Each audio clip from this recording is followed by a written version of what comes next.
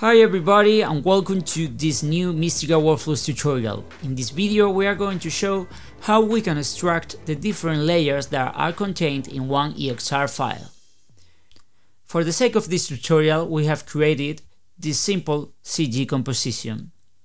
The thing is, this EXR contains a lot of different AOVs, but for the compositing we only need a few of them, or maybe I'm a colorist and I just need one specific layer to help me with the process of color grading this shot. So let's jump into Mistika Workflows to see how we can use it to speed up this process. I will import my footage, and if we take a look at the Properties tab of this shot, we can see that there's a parameter called Layer.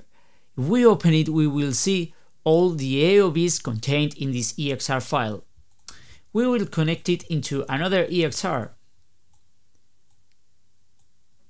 and we will copy this 2 times because for the sake of this tutorial I will only extract 3 of the layers.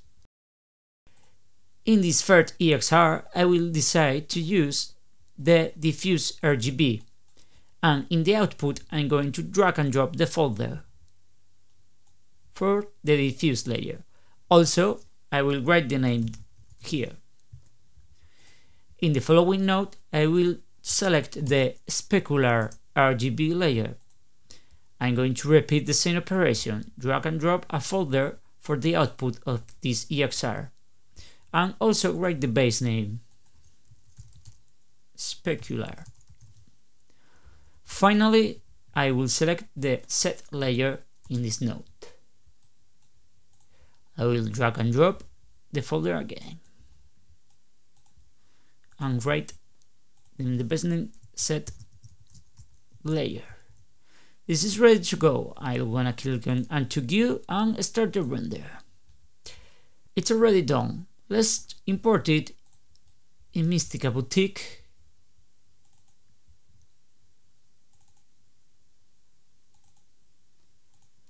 And check the layers.